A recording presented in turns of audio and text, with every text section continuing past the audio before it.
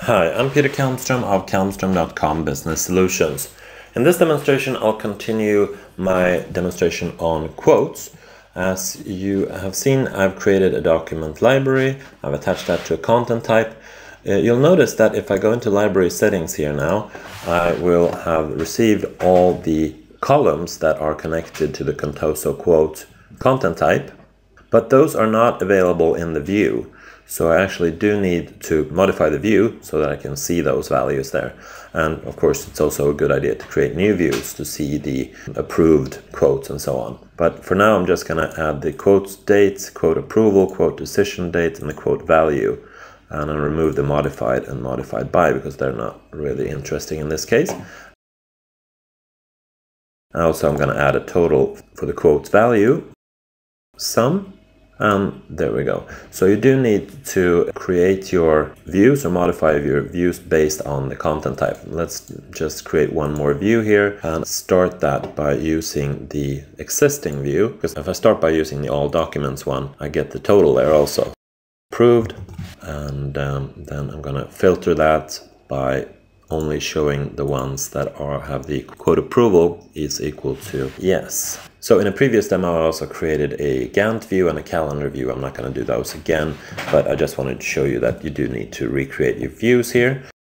Now, when I create a new item here, you'll notice that this opens up in Word, not Word Online. And by default, I get this document information panel showing.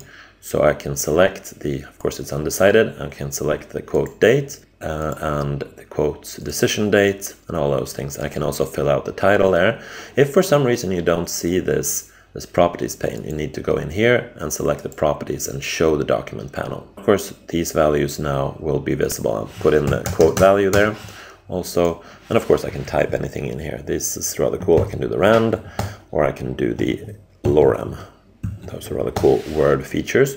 So notice that puts in example text in your local language or in Latin. Anyhow, let's just close this now and save it. And of course, that's going to get saved now into the quotes document library, which is where I created it. So I'll call that quote 1. And refresh that. And it's saving and it should be in there now. I'm showing the approved ones, of course. That's why I'm not seeing it. I'll go into the documents and there we see it, of course. And there, all my metadata is visible there too. So that's rather powerful. And the thing to remember is it opens up in Word, not Word Online yet at least. And you might need to go into the file properties if you don't see this document information panel. So that concludes this demo on how to create your first document in a document library connected to a content type. Thank you for watching.